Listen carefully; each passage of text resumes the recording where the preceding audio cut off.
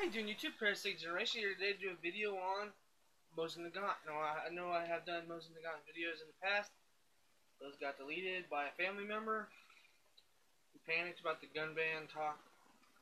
But I did a review on this gun, but I have done some custom things to it.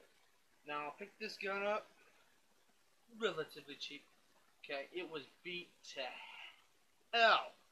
What I did, took the stock off, got rid of that, put a synthetic stock on there, painted the stock camo, which is how I do most of my rifles. I like the camo pattern. I think it's a Tapco stock, I'm not sure. This is my M44, 1945, and the tool of the factory. Well, I got this a little tricked out. Okay, took the bayonet off. Okay, it does add weight. This is a hunting rifle. 5-round magazine, for those of you who don't know. Got this nice long sling on there. What I did is I took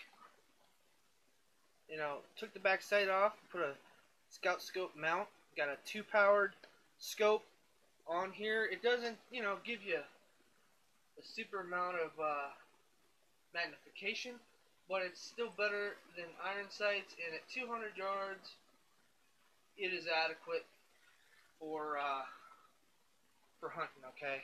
Not a sniper rifle. Also, I don't know if you've noticed, but the bolt, not a straight bolt anymore. Alright, what I did is I bought a kit. Alright, what you see there, took the straight bolt out, had this professionally done to make it a curved bolt. You can do this to your Mosin too. Got this kit at the gun show, and it just feels a whole lot better.